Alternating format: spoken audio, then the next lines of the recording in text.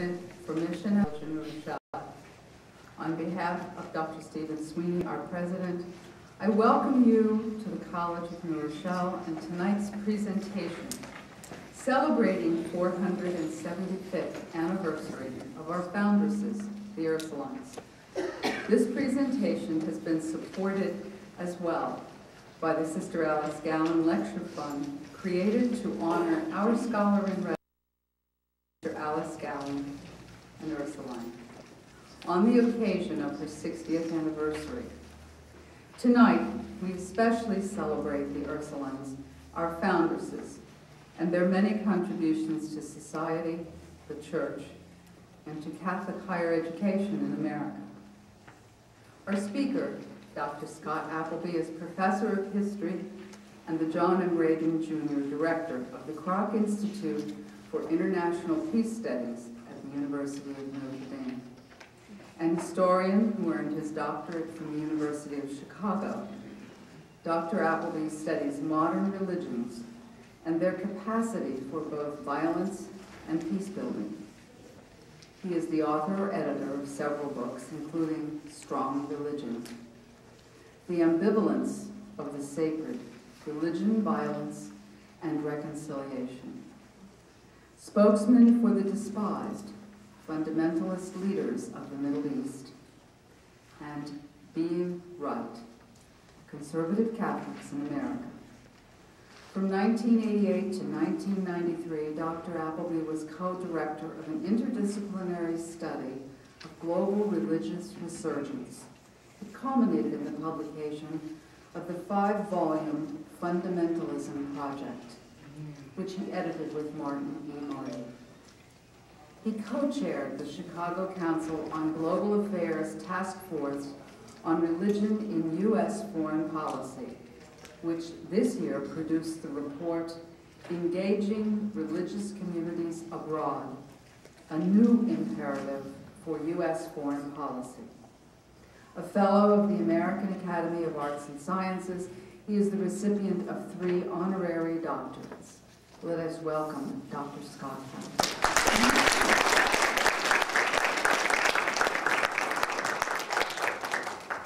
Good evening. Good evening. And thank you all for being here.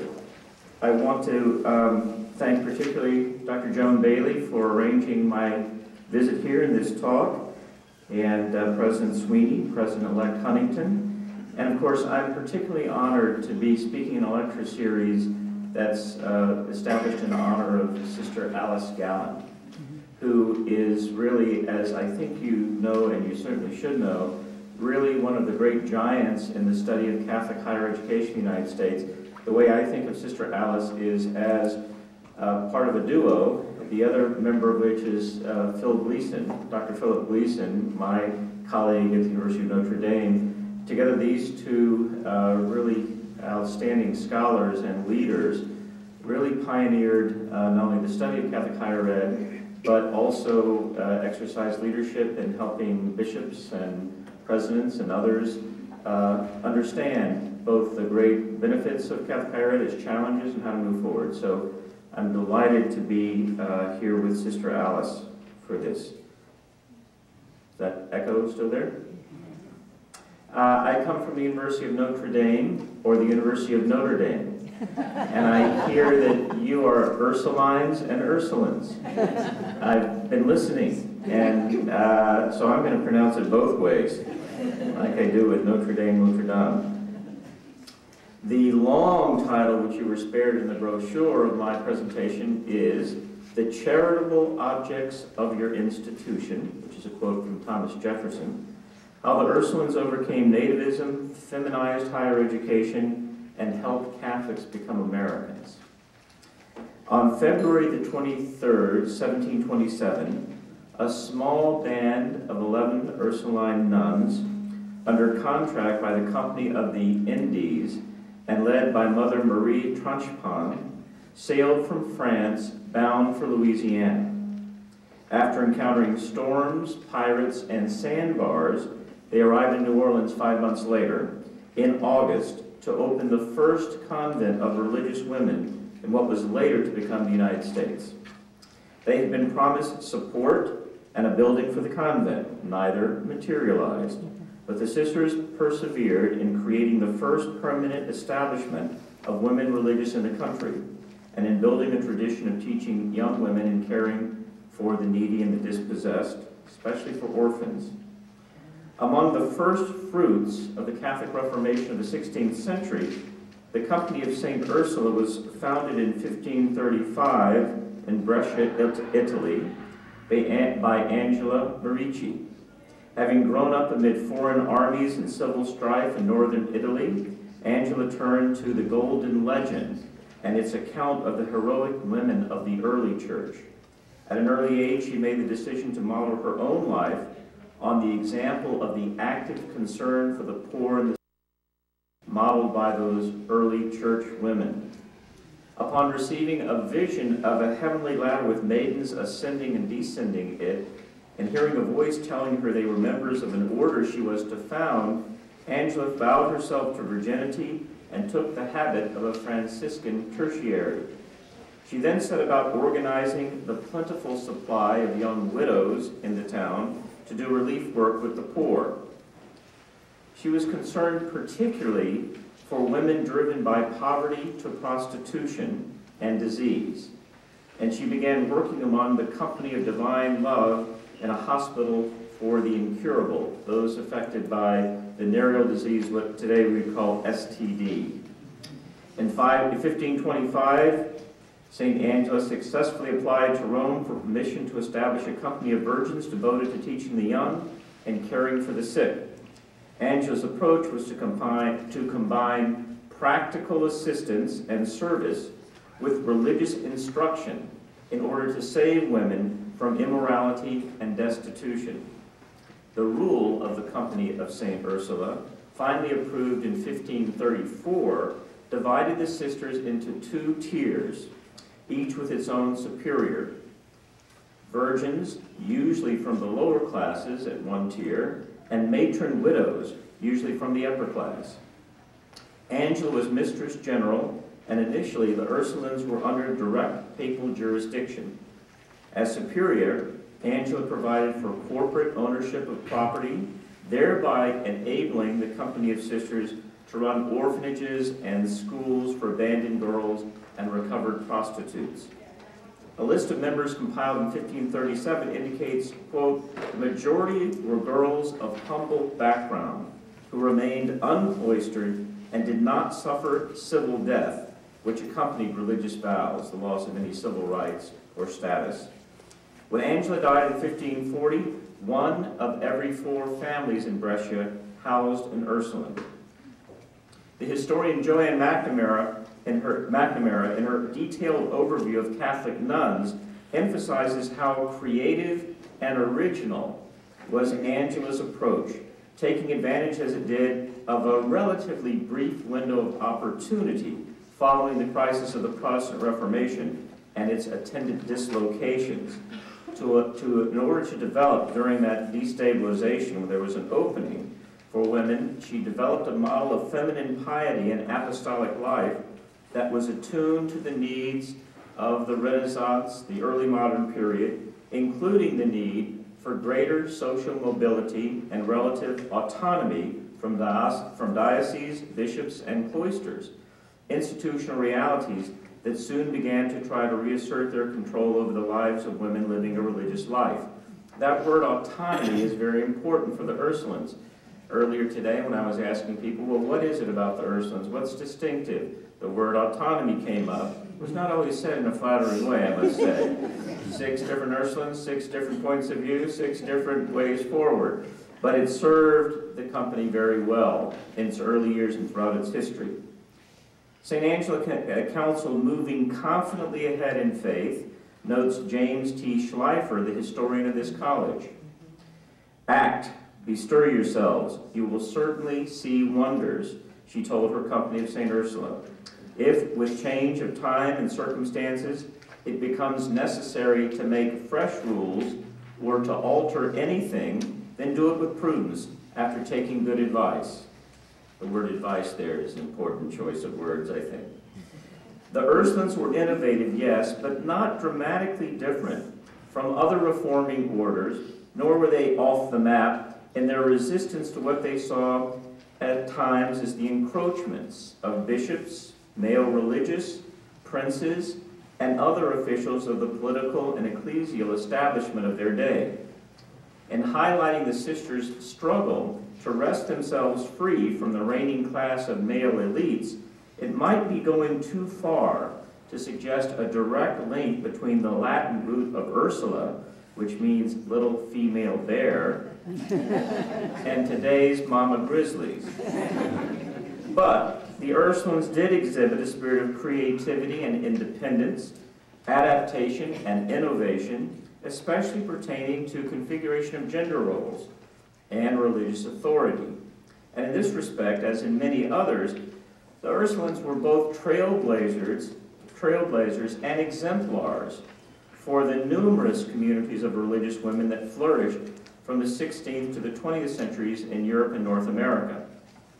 After Angela's death in 1540, powerful currents in the Counter-Reformation closed that window of opportunity I was referring to and forced the Ursulines into the cloister, and by the 17th century had restricted the community's work to one area of service, namely the education of young women.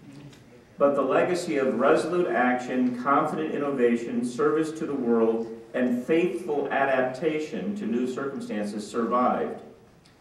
The Ursuline sisters who arrived in New Orleans in 1727 witnessed the colony change hands several times, and in 1803 they found themselves citizens of the new United States, a new Protestant nation, with the president, Thomas Jefferson, not known for his love of supernatural religion, and not by any reckoning fond of Roman Catholics. Anxious about their new legal status as citizens of the United States, and worried that they might not retain their property rights, the Ursulines petitioned both Bishop John Carroll and Jefferson himself, foreshadowing a pattern that would develop in the 19th and 20th centuries, the overcoming nativism part of my presentation, as deist, Protestant, and nativist disdain of papism gradually gave way to widespread recognition of the unmistakable essential contributions of Catholics and other religious orders to the public good in America. Jefferson responded, "The principles of the Constitution and government of the United States are a sure guarantee to you that your property rights, dear sisters, will be preserved to you sacred and inviolate, and that your institution will be permitted to govern itself according to its own voluntary rules, without interference from the civil authority. Whatever diversity of shade may appear in the religious opinions of our fellow citizens," a polite way of saying despite the religious bigotry of many Americans, "the charitable objects of your institution cannot be indifferent to any, and its furtherance of the wholesome purposes of society by training up its younger members in the way they should go cannot fail to ensure the patronage of the government. Be assured that it will meet with all the protection which my office can give it. I salute you, holy sisters, with friendship and respect." The point here, the pattern here, is that nativism, that is the tendency historically in the United States in the 18th, especially in the 19th, and well into the 20th century, for native-born, white Anglo-Saxon Protestants, but a larger company of Protestant Americans, the tendency among some of those to view Catholics with dread, fear, hostility, and suspicion was an abiding strain, as you know, in American history. And the most effective way and enduring way that that strain was overcome was by the manifest good works and citizenship of not only the Ursulines, but of many women religious, because they provided the safety net, we call it today, the social infrastructure for a government that could not always meet the needs of wave after wave of immigrants, mostly Catholic, but not always Catholic. And eventually, of course, the sisters, and not only the sisters alone, but male religious orders as well, focused not only on Catholics, but on all who were needy and needed education. So the theme here is that by their actions, by their fruits, they came to be known. It took a long time, and it was kind of an up and down process in terms of 2 steps forward and 1 step back in terms of gaining recognition, but it's an important legacy of the Ursulines as leaders of the larger company of religious.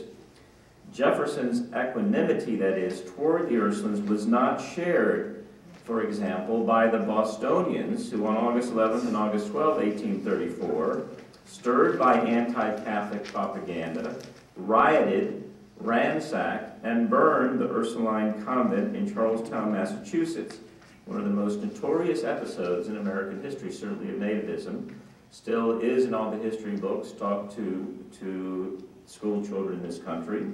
Ironically, given the sisters' origins and missions, the Protestant mob perceived them as elitists and as a threat to social mores.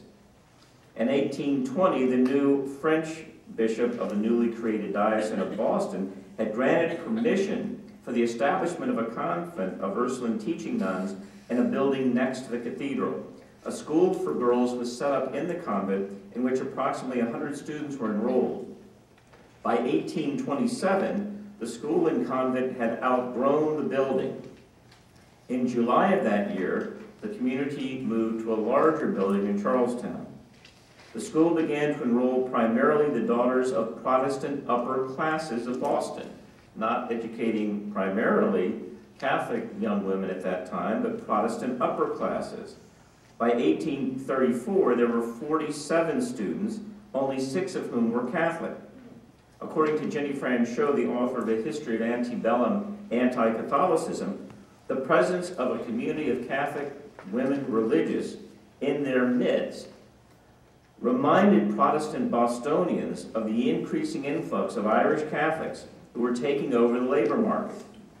The existence of the Ursuline convent thus emphasized both the economic discomfort felt by non-Catholics in general and the religious discomfort felt by conservative Protestants, such as the Reverend Lyman Beecher, whose intemperate sermons incited the crowds. And the fear was that in educating elite Protestant women of the upper classes, those women would be converted to Catholicism by the sisters, or at the very least would take on ideas and practices and principles that were not seen as either Protestant or American. So there was a sense in which you're trying to create inroads, you Ursulines, into our very stronghold of strength culturally. Thus were the Ursulines implicated in a second pattern of Americanism, contrary to the one signaled by Jefferson, in which Catholics were perceived not as the carrier of American values, but as their usurpers. So I'm going to say more about Americanism and how Catholics became American. And the Ursulines were part of kind of a double-edged sword. On one hand, as Jefferson and many others later acknowledged, you really hold up civic values of the nation. The charitable objects of your institution are exemplary. The other side of it was you're not fully American. You are denizens of a church that pledges fealty to a pope, to a foreign despot. You're not democratic. You can't possibly be democratic because your religious culture is monarchical and absolutist. You're not American at all. And the Ursulines got both of these reactions over the course of their history, and not them alone. Nonetheless, the Order of St. Ursula served not only as a model for other communities of nuns arriving on American shores, but sometimes as their agents. As in March 1836, when the New Orleans Ursulines received 6 young sisters of St. Joseph from France, dressed them in disguise in order to facilitate their movement through the streets of New Orleans, and helped arrange for their passage on a steamer to St. Louis, where they opened a school for deaf children. Such inauspicious beginnings, a dozen sisters arriving here, half a dozen there, moving out kind of tentatively into the hinterlands or into the urban areas. These inauspicious beginnings were typical of the initial foundings of many religious communities of women in the United States. As historian Carol Coburn notes, quote, most began with a small band of women, European, Canadian, or American born, who began living and working together in spiritual, emotional, and physical and economic support networks that eventually spanned every region of the country, close quote. Following the arrival of the Ursulines in New Orleans in 1727, the number of Catholic sisters in the United States grew to 46,000 by 1900, and then jumped to 90,000 by 1920. They represented over 300 separate religious communities working in American healthcare, education, and social service institutions like orphanages. What can we say then in our limited time this evening about the distinctive footprint made by these religious women? The example and experiences of the Ursulines, I believe, serve as a window on and even a microcosm of three major areas in which Catholic women religious shaped the character of American Catholicism as well as the American nation. I'll consider these three areas together because they're really structurally interrelated and interdependent. They're different facets of the same crystal, so to speak. First, women religion in this country have been institutional pioneers in the three sectors of their greatest impact, namely education, healthcare, and social services. Pioneers is a neutral word, as I could conjure. Their friends would say not only pioneers, but spirit-inspired, adaptive, cutting-edge apostles of Jesus Christ, while their detractors might say troublemaking, authority-shaking, risk-taking mavericks with too much room to maneuver around bishops and male religious orders. The truth is, whatever you call them, sisters, nuns, women religious, and there's all kinds of layers of meaning in all three, and they're used in different ways at different historical periods, whatever you call them, and whether they come from left of center or right of the Vatican, American women vowed to religious communities have taken full and creative advantage of their hybrid and sometimes ambiguous ecclesial status. You know, the sisters are literally in no man's land, the space where neither the clergy or the laity reside. Strictly speaking, they're laity. Women religious are laity, but we all who are real laity know they're not laity. And they're certainly not clergy. And this is an interesting space that they've inhabited historically. And in inhabiting it, they've taken advantage of that more often than not in order to create and sustain flexible, highly adaptive, and generally efficient structures of internal governance. Not only the Ursulines, but perhaps a majority of those 300 separate religious communities of women, including the Sisters of St. Joseph, the Benedictines, the Maryknoll Sisters, the Sisters of Mercy, the Servants of the Immaculate Heart of Mary, the Daughters of Charity of St. Vincent de Paul, the Dominican Sisters of Amityville, New York, just to mention a handful of the communities currently being visited by the Vatican, and the latest, surely futile attempt at imposing some semblance of uniformity upon them. Those communities have been able to work creatively within Vatican-approved rules and regulations in proposing and especially in interpreting and practicing their respective missions and their vows. And they have set the tone for their identity or their sense of self, their sense of vocation. Where and how do we live? How do we relate to laity and clergy? What is our distinctive charism or mission or gift of the Spirit? And how shall it be handed on? Whereas the Pope is the vicar of Christ, and the abbot of the monastery ensconced in the place of God the Father for his monks, the Mother Superior, in representing God's Mother, outranks them both, and has often acted accordingly in pursuing the goals of her order or congregation. A moment of silent respect, please, for those poor helpless bishops, those needy pastors whom the sisters had right where they wanted them, in a position of dependence. That is, if these pastors and bishops wanted their schools and hospitals and orphanages staffed, they had to deal with the sisters. This flexibility, creativity, and let's be honest, orneriness, has produced remarkable benefits. We shall begin close to home with Ursulines of New York State. Schleifer's account of the origins of this college is instructive.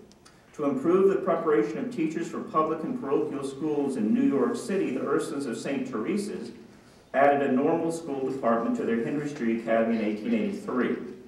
The successful program drew the attention of New York City educators. The sisters have something here. And the academy became the first Catholic high school accredited for teacher training by the city's Board of Education. Within a few years, this creative enterprise came under the directorship of Mother Irene Gill, who talked about at dinner tonight.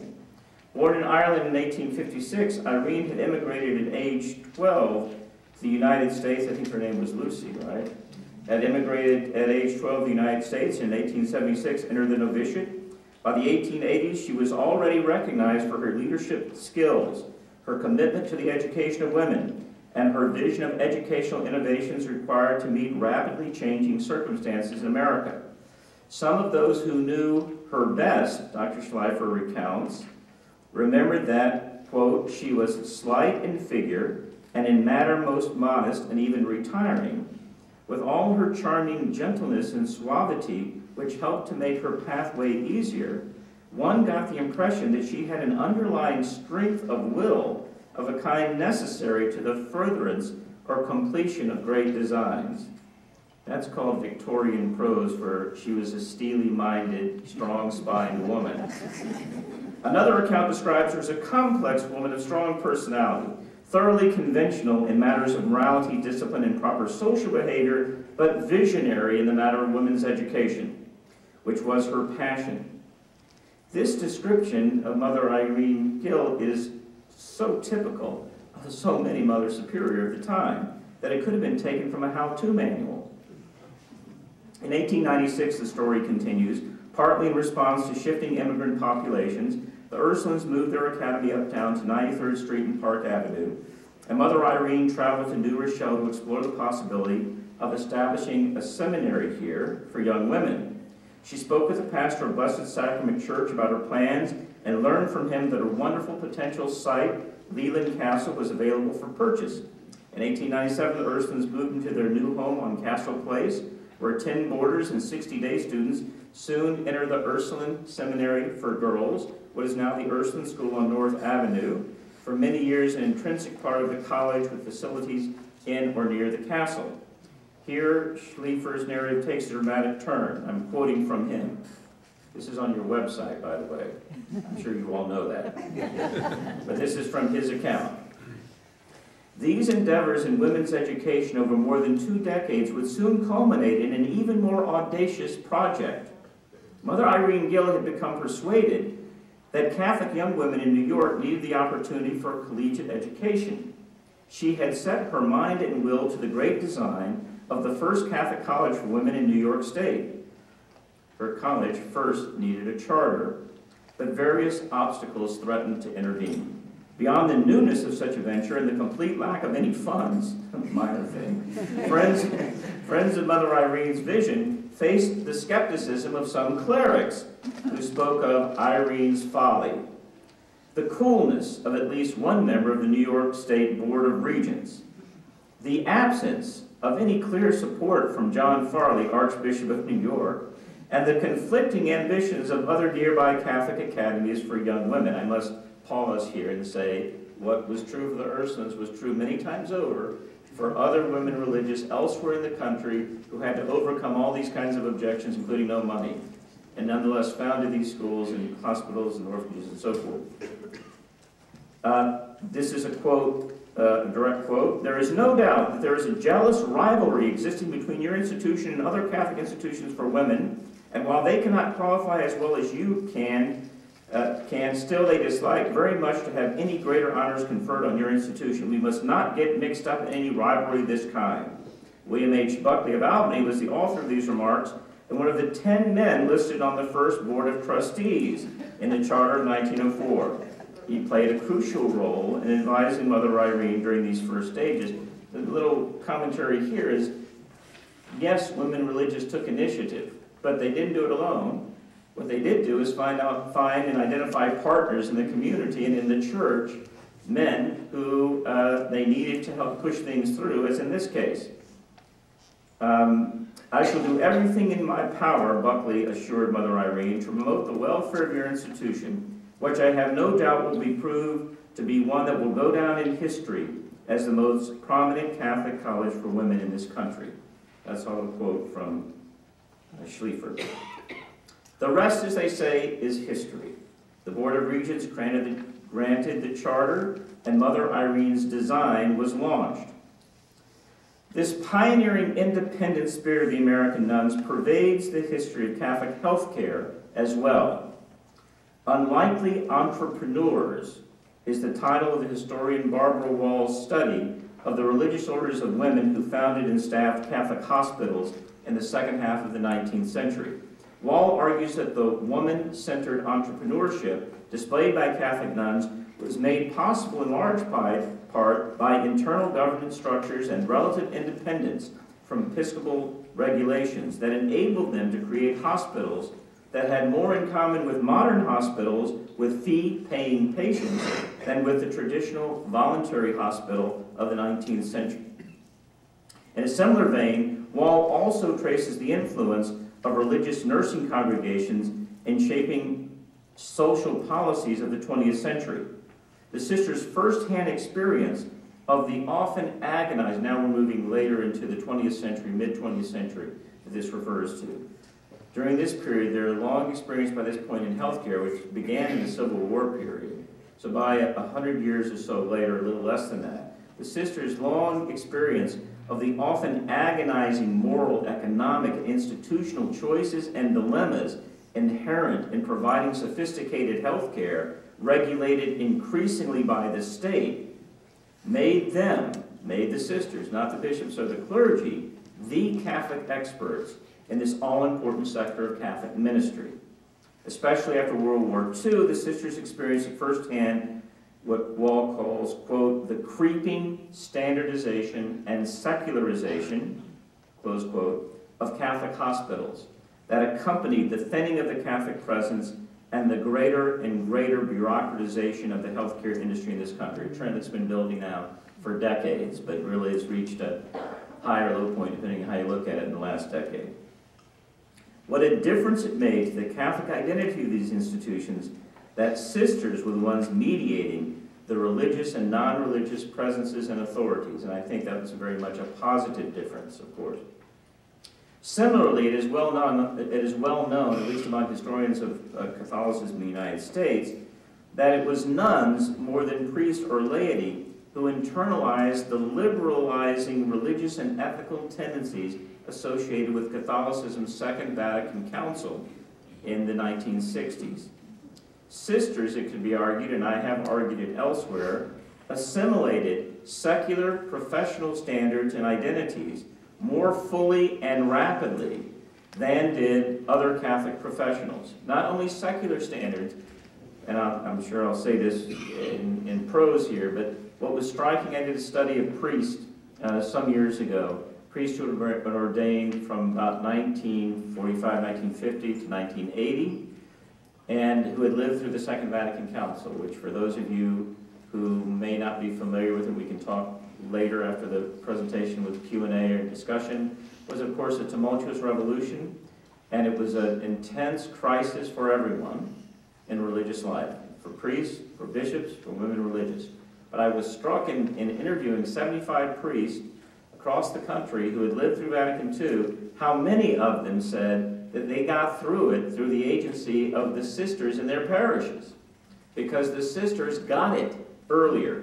The sisters, for complicated reasons, some of which was the way they were governed, the way they were able to work through items, the fact that they were fairly independent of the way things were done in the institutional church, male-dominated institutional church.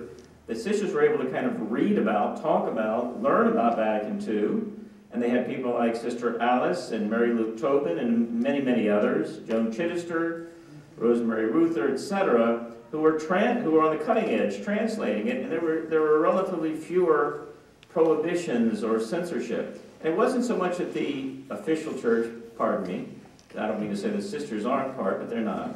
But the official church, it wasn't, I don't think it was an intentional policy of keeping the priests from understanding the council. It was that it's such a massive organization, and the Second Vatican Council filtered down to the priest, the clergy, and to the male religious even, but especially the priests and clergy, who were the basic people in the trenches implementing the council, filtered just randomly almost and slowly. And the priests would stand up at the pulpit because they would get these directives from Rome that they didn't quite understand. And one young priest told me the story that when he was the curate, the assistant pastor, his older, this is 1968, roughly, when the Novus Ordo, the new Mass, was implemented. He was told by his pastor, his pastor was kind of an older, more traditional, a little bit, the implication was a little curmudgeonly, and he was on vacation when the document came from Chancery ordering the parish to move the altar from here, you know, where the priest was facing, and move it to a table setting, like as if it were a table. And you know, this is a young hippie priest in the 60s, and the pastor's gone, so he does what the Chancery says. And the pastor comes back and says, "What the heck are you doing? I knew you were screwy. Put the altar back." "What are you doing?" "Because I'm away." So the next week, the altar was here. The Chancery got wind of it, sent another directive and said, "Put it back." So in 3 consecutive weeks, the altar was in 2 different locations, because they just didn't know exactly what the rationale. They would say, "We were told to preach. You are now the people of God. You are no longer simply docile children that the priests are telling you what to do. Why are you the people of God? Because we say so." And I can tell you many other stories about that. But the overall point is that the clergy, not for a fault of their own necessarily, but a complicated reasons, it took them a while to get Vatican II. And there was a lot of bitterness, because there was not a lot of attention given to the, relatively little attention given to the priesthood in the documents, a lot to the laity, a lot to kind of updating the apostolic life in a way. And the sisters, by and large, in this country, really were way out ahead. So those priests told me, you know, the reason I'm not bitter is because Sister So-and-so kind of sat with me and talked me through it and prayed me through it. Now, that wasn't the experience of everyone. But it was striking how often that seemed to have happened. So these processes of kind of absorbing the 60s, if you will, the 1960s, which is a story unto itself that we can talk a little bit more about, but these processes changed the sisterhood, changed Catholic hospitals, changed the relation of the laity to both institutions, and ultimately changed the sense of vocation and mission. I'll say more about that later. This might be a case of ironic or unintended consequences. That is, the relative independence and autonomy of women religious led to consequences they didn't anticipate. That's how history works. Well-intentioned, but unintended consequences, which I'll say something about in a moment. So the first area where women religious really made their mark in American history and American Catholic history was in this flexibility, this relative autonomy, independence. Again, I don't want to overstate it, but because they were always in relationship to the bishop, to the priest, and so on, but they had much more autonomy than the priest would have, for example. A second and related area in which women religious exercised profound impact was in the realm of gender relations within church and society. Put simply, the Catholic sisterhood provided a sphere of women's agency and liberation. I use the scare quotes there, because that's a charged term, but sisterhood provided a sphere of women's agency and liberation that gave secular and Protestant forms of feminism a run for their money. The late 19th and early 20th centuries was a time of extremely rapid, like our own, rapid social, cultural, and economic change in the United States, marked by new technologies, intense industrialization and urbanization, the concentration of economic power more powerfully in the hands of an elite, new cultural and educational institutions, and the struggle to transform the place and broaden the possibilities presented to American women. Historians of gender in this country describe this period at the end of the 19th, early 20th century as the period of the age of the new woman. The new woman. That is, a period characterized by the expansion of professional opportunities, political rights, and educational options for women that they had not experienced before. In her recent book, New Women of the Old Faith, Gender in American Catholicism in the Progressive Era, my friend and colleague, historian Kathleen Cummings, examines the lives and careers of religious sisters such as Sister Julia McGroarty, SND, who was an American Provincial Superior of the School Sisters of Notre Dame de Namur, and founder of Trinity College for Catholic Women, Sister Cecilia McElroy, SSJ, Sister of St. Joseph, who was a nationally influential educator in Philadelphia, and also Kathy brings their stories together with the stories of pioneering Catholic laywomen, such as writers and journalists Margaret Buchanan Sullivan and Catherine Conway. These are women who lived at the turn of the 20th century. Such women, the lay and the women religious, despite their different identities and roles within the church and society, shared not only the conviction, they agreed that they were far more marginalized as Catholics in America than they were as women. That's one of Kathy's major themes, that these women religious and lay women who are very active in the progressive era said, you know, we get discriminated on both sides. We're women, we get it there. We're Catholics, we get it there. We really feel it as Catholics. That's the tougher, harder discrimination as Catholics. Cummings argues they were far more marginalized as Catholics than as women, Cummings argues, but also that they shared, these women, a fundamental orientation and approach to the issues that were facing Catholic women in the Gilded and Progressive eras. That orientation I would call, I know Kathy doesn't use this term, that orientation would be called anti-feminist progressivism. These women were progressives, but they weren't feminists in the way we understand the term. That is, while these nuns and laywomen shared with Protestants a firm commitment to many of the liberal causes associated with the social questions facing Americans in the progressive era, including the reform and extension of education, social policies aimed at mitigating the plight of the poor, the underemployed, and the working class. These Catholic women, they shared those goals, but unlike their Protestant counterparts, they tended to eschew attention. They didn't want to stand in the spotlight. They weren't public social reformers in the American public sphere, and they argued that they were already emancipated as Catholic women, imagine that, and rejected organizing with Protestant women in these feminist causes, right? This is very interesting.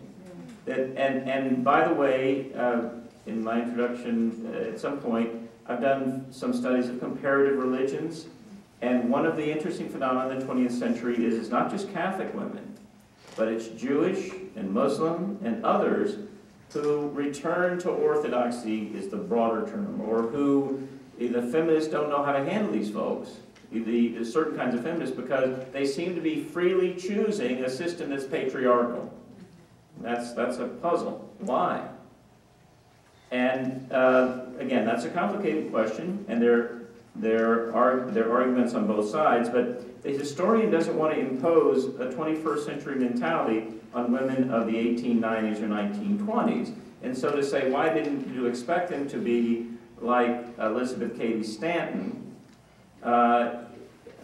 is inappropriate, but these new scholars of American women are explaining, you know, why, giving the justification, understanding the worldview of these Catholic women in a very interesting way now.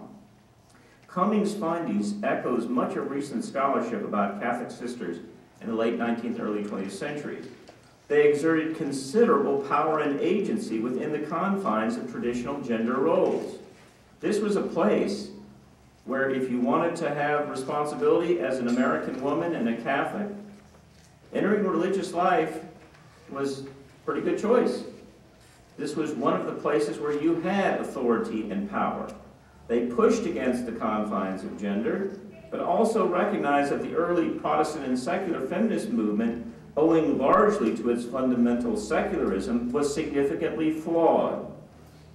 Quote, American sisters were some of the best educated and most publicly active women of their time, notes Carol K. Coburn and Martha Smith in their influential work, Spirited Lives. Talented and ambitious women from working class and middle class backgrounds, regardless of ethnicity, advanced to teaching, nursing, administration, and other leadership positions in Catholic religious communities.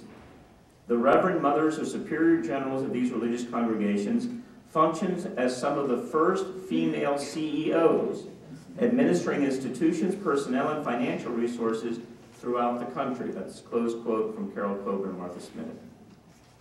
So that's the end of that quote. Yet, owing to the powerful and pervasive stereotype of nuns as passive, otherworldly creatures, naive and unassuming. Of course, anyone who actually knew the nuns would never have said this, or who taught or who were students in their schools, you wouldn't think of them as passive or otherworldly. In a way, perhaps otherworldly, but not naive, not unassuming. But the stereotype was they're sheltered from the secular world. It often escapes notice from historians and other analysts outside looking in that these women religious had freedoms unknown to most other women until well into the 20th century. Catholic sisterhoods also helped to create public space for women that was not previously available to them. They did so by trailblazing careers in charitable endeavors, hospitals, schools, and social institutions. So that's the second mark, the gender relations, the way that these Catholic sisters and some Catholic lay women negotiated their gender roles within a society and a church that was male-led, male-dominated, patriarchal, but how creatively they dealt with that situation. A third and final mark of influence, at least that I'm going to mention tonight, is the sisters' major and sometimes overlooked role in the Americanization of the Catholic immigrant population. Certainly, the widely recognized vehicle for this decades-long project was the Catholic parochial school system, as well as catechetical instruction for Catholic students who attended public schools. The majority of Catholic students attended public schools, not parochial schools.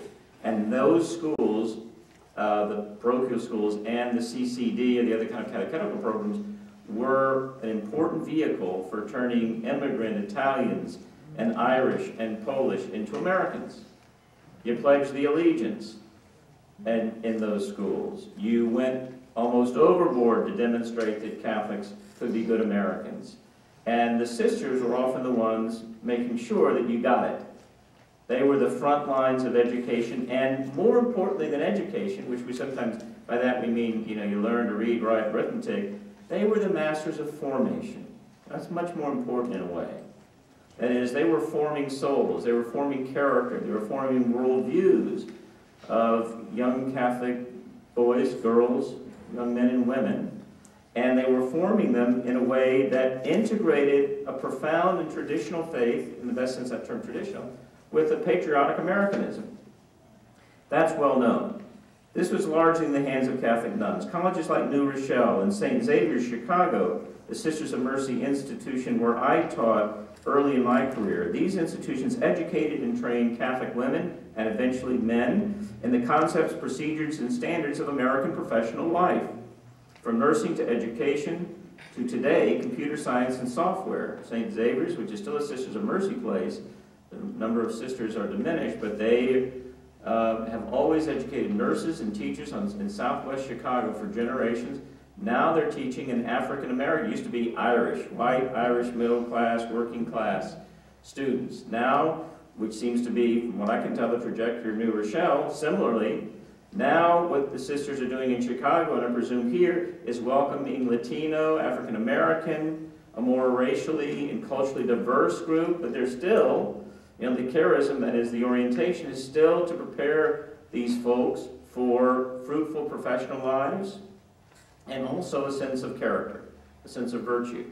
It's trickier when, as has happened over time, the students are not all Catholics. Some are Muslim, some come from no religious background, some come from a variety of backgrounds.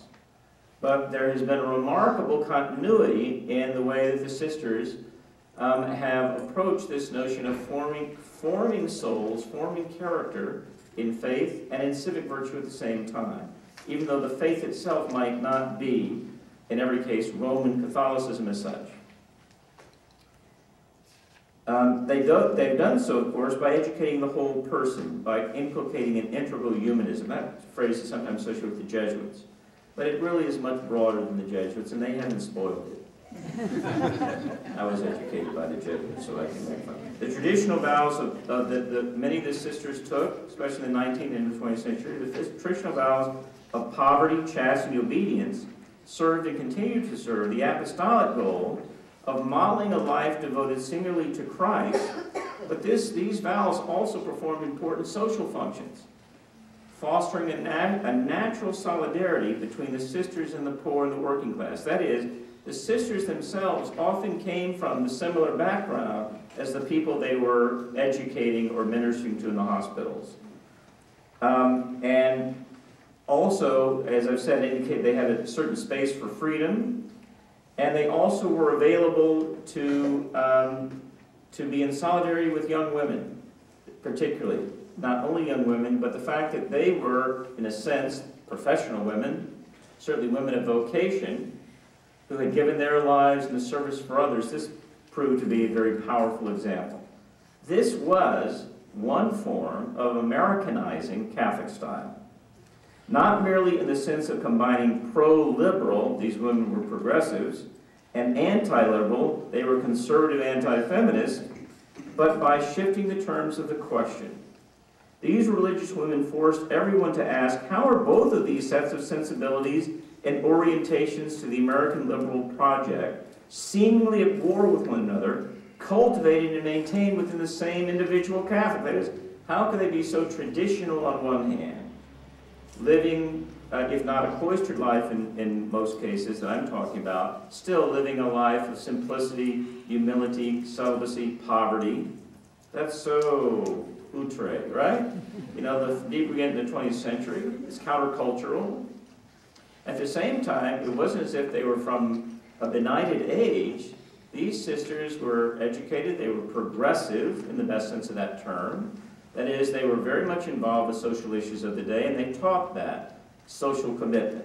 So it's transcending the kind of pro and anti-American into a very interesting unity of identity, in which you see that the life of Christ, the life of the apostles, is both personally humble and simple and dedicated, and that in no way restricts or weakens its public relevance. In fact, the contrary is the case in the best examples of the women religious. They saw women clearly devoted to the faith, to this increasingly countercultural, and what? You believe what? And yet these women were deeply devoted, and they were not cloistered in the intellectual sense. You know, that is, separate from the relevant issues of the world. So, understanding how generations of Catholic sisters were able to embrace democratic and liberal values in principle, and identify these principles as thoroughly Catholic, while simultaneously rejecting the form and part of the content of mainstream American social movements of the day, which they judged to be virulently anti-Catholic or today anti-religious. How they did this opens a window on the tensions of our debates within the church and society today, the clashes within the American Catholic community and within the larger nation. The sisters found a way to combine these things in a kind of unity that's instructive for the rest of us. You'll be happy to know I'm coming to my third and concluding section. Today, Roman Catholicism in the United States finds itself in full-scale crisis. While there are many candidates for leading indicator of Catholic institutional decline, including the loss of 1 of every 3 baptized Euro-American Catholics to another faith or to no faith at all, the largest religious body in the United States remains Roman Catholics. The second remains lapsed Catholics, non-practicing baptized Catholics. The third is American Baptists. Perhaps none of these indicators of institutional decline in the American church, none is more potentially decisive than the staggeringly sharp and rapid decline in the number of active women religious over the past 50 years, and the precipitous drop in the number of new vocations. I used to know the statistics exactly. There's something like this. In 1960, there were 180,000 women religious in this country. Today, there are about 70,000. So they've been cut in half in 50 years, and in the next 5 to 10 years, it's going to be cut in half again. And there's no demographic trend that looks like it's going to potentially reverse that. So there's been a precipitous drop in the number of new vocations over many years. There's a little blip here and there in some of the more conservative traditional religious orders, but statistically, I must say, insignificant in terms of the fact that in 1960, you had 160,000 essentially unpaid laborers who had built the church in this country, and they are leaving. They're going to their reward is the primary cause. Some have left religious life, but most of the sisters are aging, and they're still active, but not in the same numbers.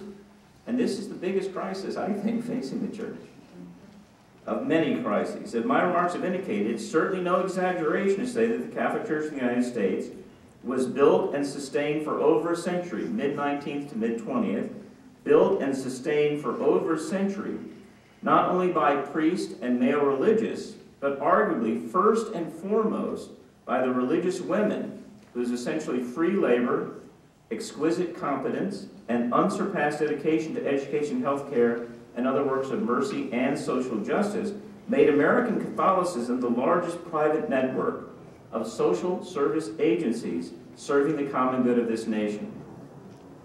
It was the sisters, along with our mothers, who taught us the catechism, how to say our prayers, the difference between right and wrong. As much as, if not more than, any other sector of the Catholic world, they have been the bearers of tradition. Always outnumbered the priest. You know, when there were 160 women religious, there were 55,000 priests. Right? So 3 to 1. They have been, the sisters have been the bearers of tradition. Who, what group, what network, what demographic might replace them is not even remotely clear. Why is religious life in decline, especially among American women? I thought I'd make sure you stay awake by ending with this. Why is religious life in decline, especially among American women? This is what sociologists call an overdetermined phenomenon. That is, there are so many powerful causative factors that no one or two can be singled out as the sufficient cause. The ambient culture, with its indiscriminate celebration of every expression of sexuality save voluntary celibacy, which is not universally celebrated.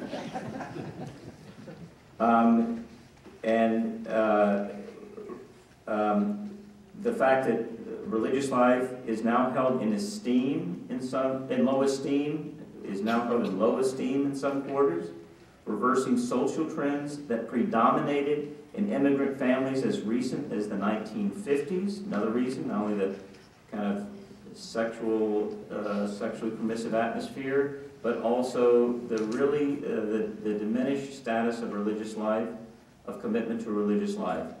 My son, who is now a tenor at the Metropolitan Opera, when he was 11 years old, it was career day. He was born in 1983, the son I'm talking about, so that was 1994. He was 11 years old, whatever grade that would have been, 4th grade, 5th grade, 6th grade. Help me out. But anyway, he was 11 years old, and it was career day. And I said, what are you going to dress up? They were supposed to dress up as the career they thought they would be. I said, Paul, what are you going to dress up as? He said, well, I either want to be a major league shortstop or a priest. And I said, why not both? And he said, well, I think I'll dress up to be a priest. 1994. Came home that day, crestfallen. What's wrong? They mocked me. Are you gay? Are you perverted? Are you this and that? 1994 was really an eye-opener for me. The low esteem in which religious life, that's just one anecdote, but the lower esteem, whereas for most of the 20th century and the 19th century, quite the opposite was the case. Irish families, of course, designated a child to go into religious life, to get everyone else to heaven and to mark of status. And someone at least who would make some money. They didn't make any money, but at least they had 3 square meals. The point is that it was up until relatively recently in my lifetime, which is not that long ago, that this was a prominent, and I would say late 80s, early 90s, the shift, a prominent mark of respect and honor for a young woman or man to go into Catholic religious life. That's not the case now. So, sexual climate, low esteem of religious life, the reluctance of younger generations of Americans to enter into lifelong commitments of any kind, the fallout from the priestly sexual abuse scandal, compounded with the continuing signs that Rome just doesn't get it, signs such as the recent Vatican pronouncement seeming to rank support for the ordination of women to the priesthood among sins as grave as pedophilia. And the expanded opportunity, and a very important factor is the expanded opportunities for women to exercise leadership and wield authority in many professions, diminishing the special quality of the sisterhood as a historic center of feminism Catholic style. All of these are among the many factors that have led to the decline in religious life, the numbers of young women entering it, and many others. These are among the developments since the 1960s which have dimmed the glow of religious life for many, if certainly not all, American women. I have my own theory in addition to these, though it's not mine alone. In a nutshell, it is this: success did them in. Allow me to explain. The generation of American religious women that came of age in the 1960s and 1970s was pivotal. I see those women not as betrayers of the traditions they inherited, but as faithful interpreters, as they'd always been, faithful interpreters who practice adaptation, creativity, innovation, loyalty, and also independence, relative, much as their forebears did in an earlier time, under different conditions and different horizons of possibility. In other words, the sisters didn't suddenly start being creative and adaptive and independent and autonomous in 1962. They'd always been that. But the 1960s were different than the 1860s and the 1880s and the 1920s, all of which had their own challenges. Obedient these sisters of the 60s were, in the way that most communities of Catholic religions, Catholic women have always been. I don't mean to be a smart aleck here. In other words, not obedient at all. In other words, that's not what I'm saying. They were obedient, but they obeyed by internalizing the imperatives of the gospel, as well as the directions and commands of their male counterparts. Remember Sister St. Angela, take good advice and then go ahead and do what you need to do.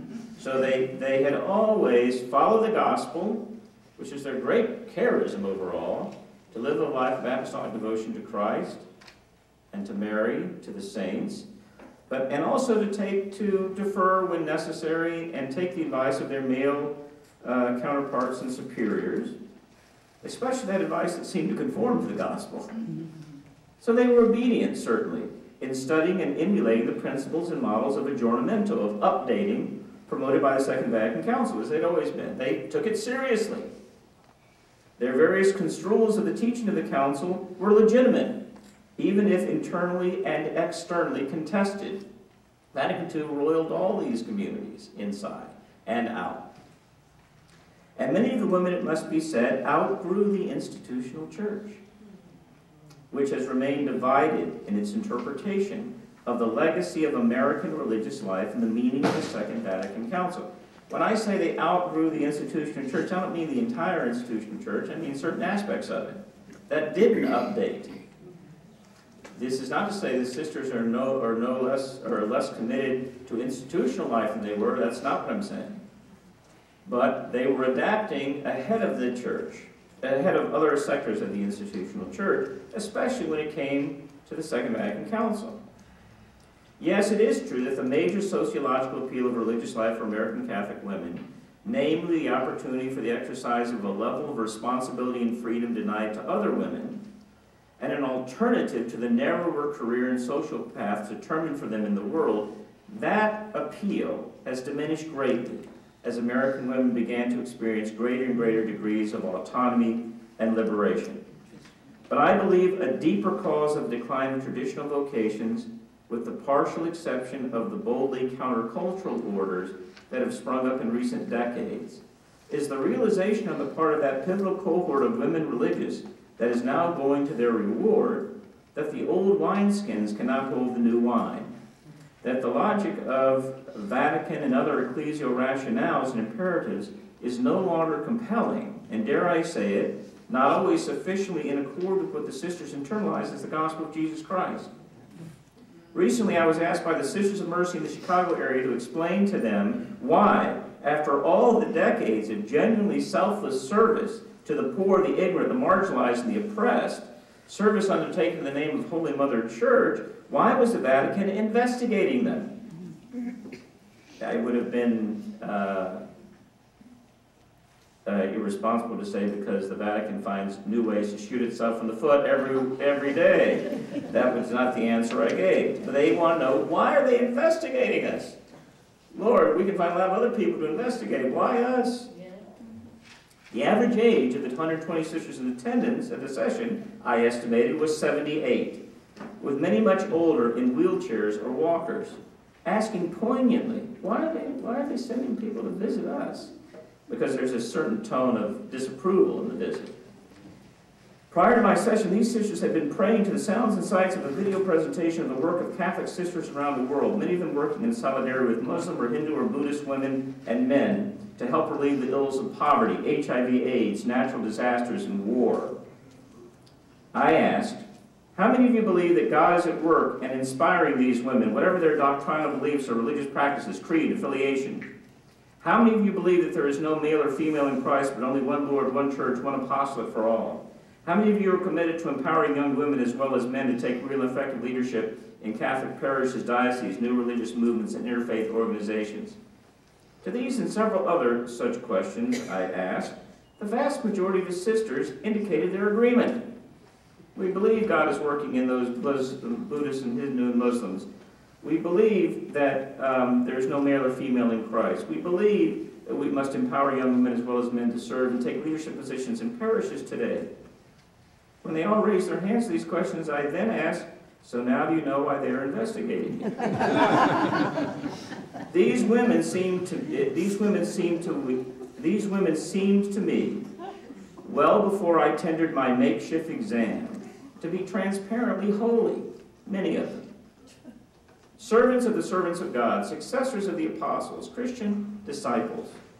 In a word, they had succeeded in their vocations, in their personal and communal journey, not just a personal, isolated journey, but a communal journey of self-transformation in Christ through service to the neighbor in need. So they'd succeeded. However, the structures, social, ecclesial, and cultural, that had made it plausible for them to do so as uncloistered, active contemplatives vowed to religious life and community, those structures have virtually disappeared from the landscape. For today's liberated but not quite transformed young American Catholic women, the compelling logic for the sisters' kind of religious life has ebbed with the erosion of these structures, the cultural, social, and ecclesial structures, which made it at least tolerable and bearable and sometimes liberating to work within this broader institutional church. So, let us praise the Order of St. Ursulines and the 300 women religious communities established in this country in the aftermath of their arrival, and pray that in ways that demographers as well as the historians cannot begin to imagine, God's renewing spirit will summon forth their successors in whatever organizational configuration and personal incarnation. For we cannot imagine a vital American Catholicism in their absence. Happy anniversary.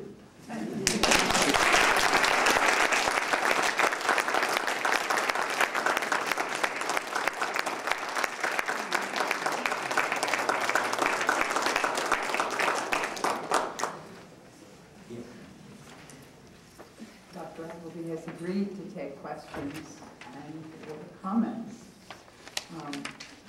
Do we have any questions?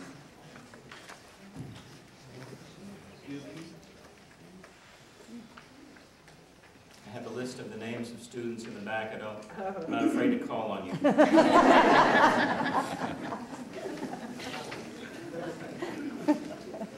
have a question.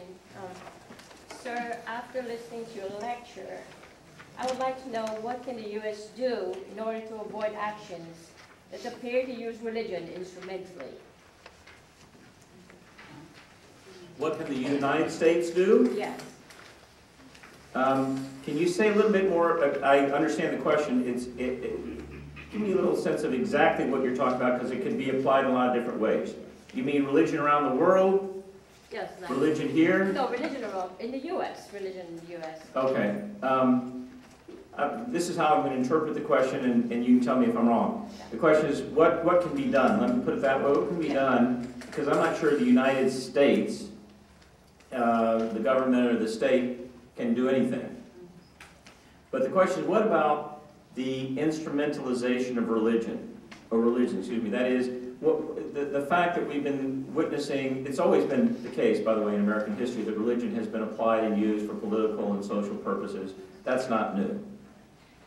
But what is new is the kind of deepened ideological divisions, the use of technology, the use of modern organizing, the real conflation of religious and political goals. If it's not entirely new, it's certainly more intense and rapid and pervasive than it has been. What can be done about it?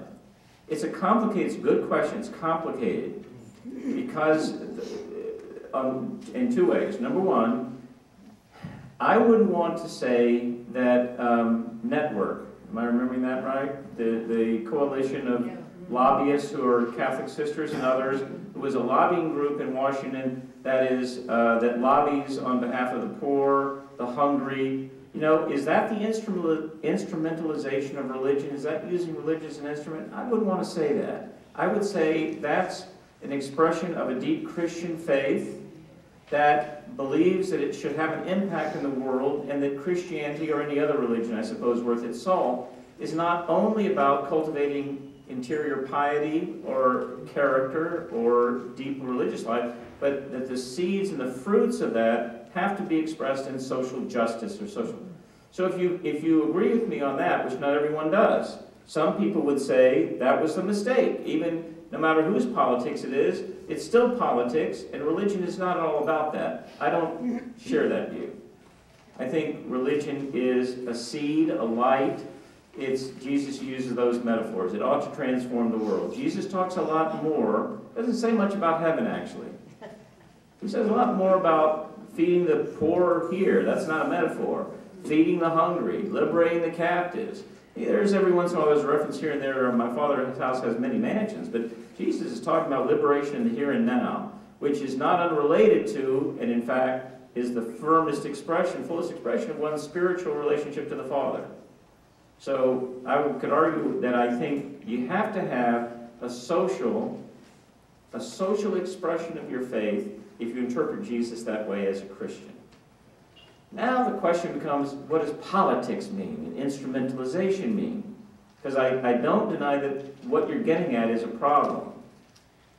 And it may be a matter of degrees. I think it's something different. That is, between people who are living out their faith and they want to side with the poor, the oppressed.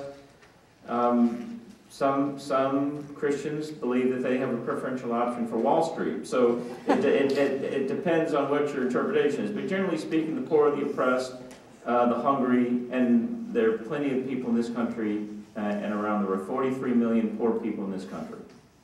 1 million people, 1 million children every year are hungry in this country, are malnourished. 1 million, 43 million poor. So you don't have to go outside the borders. So, that seems to me to be a legitimate expression, whether it's from a conservative or a progressive. You've got to express your religious faith in the public order, in the public realm. So when does it become instrumentalizing in a negative sense? And that would be worth a longer conversation than I should give and probably could give. But I think when we begin to talk about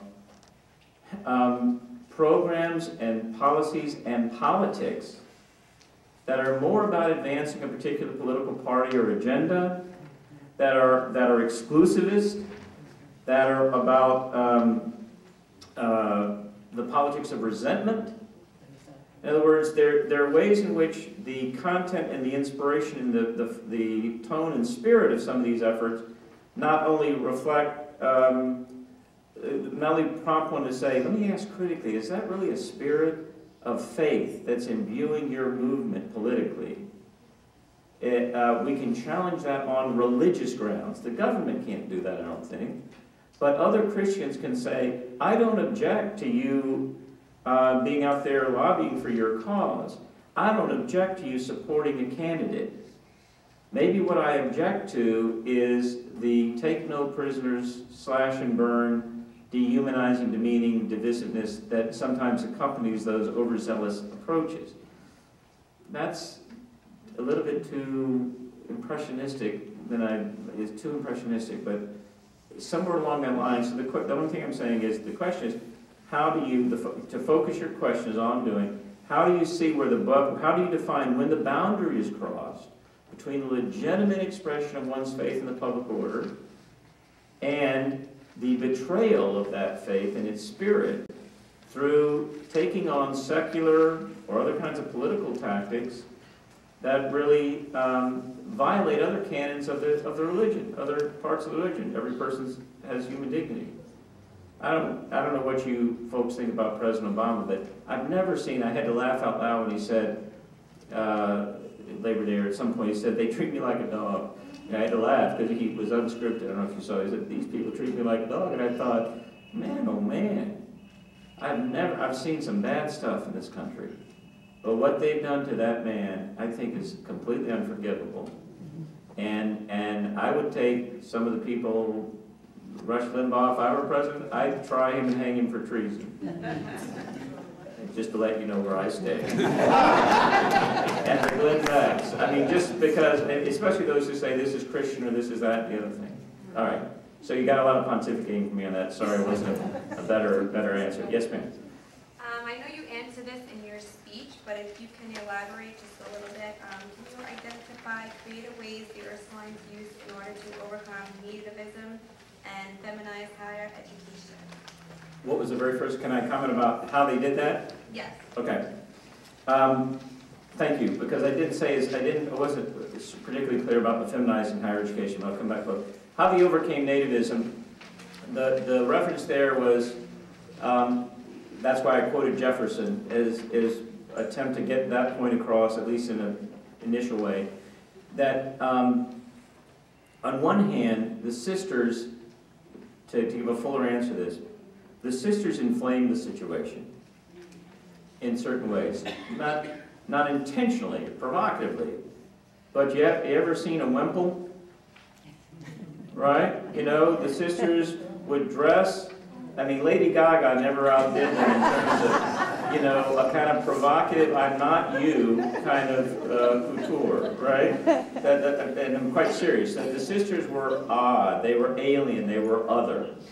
They dressed, and so were priests, but sisters were really out there in terms of their dress, their customs. They lived in you know, if not in cloister, they lived in and so this is not to blame the sisters. It's to say that they, when I say on one hand, they were magnets, if you will. They were provocative, not intentionally. But if your fear was in 1850, 1870, 1920, that Catholics, first of all, were coming over here in waves and waves and waves, taking our jobs, very much similar to the immigrant situation today in Arizona and elsewhere. They're violent. They break laws. They're not here legally. And worse, they live in these convents. The best-selling book, one of the best-selling books from 1844, I'm getting the date wrong, well into the late 19th century, was The Awful Disclosures of the Hotel Dieu Nunnery by Maria Monk. Do you know that? Do you know about that? This was a book supposedly written by a woman who had been in a convent in Montreal, Quebec, Montreal, supposedly in a convent, and she wrote this. Today would be called a blog. No, today would be called a tabloid. She wrote this book claiming that all kinds of terrible things were going on in those convents. Priests were impregnating nuns, and they were killing the babies. The illegitimate children, all kinds of scurrilous things. Now, this was made up, and it turned out that Rebecca Reed, the woman who wrote this book, was emotionally troubled, and that was widely reported. Didn't stop the book from being sold. And that's one prominent example of a nativism, meaning that native-born white American Protestants were being threatened because the Irish were taking their jobs, or the Lithuanians, eventually Italians, Lithuanians, Poles, taking their job, and that the Aunt Lyman Beecher, who I mentioned, was a Protestant preacher who said, these people, we're American Protestant Democrats, those things go together. The Reformation, the Protestant Reformation, was about standing up to an autocratic monarchical pope who would never know a human right if it hit him in the face, and who has all these women running around in these get-ups, you know, subservient to them, and men, and they're male religious, you know, priests, and they're really anti-democratic, and they're coming over here in waves, and they're here to overthrow this country. That was a very real and deep and abiding fear. There was a rumor that the Jesuits were going to take over, have a revolution in the Mississippi Valley after the Civil War. I mean, this was rampant, and there were waves. It starts in 1840s with the burning of the Ursuline convent and with waves of John Hughes in New York and the debate over public education for Catholics and private education.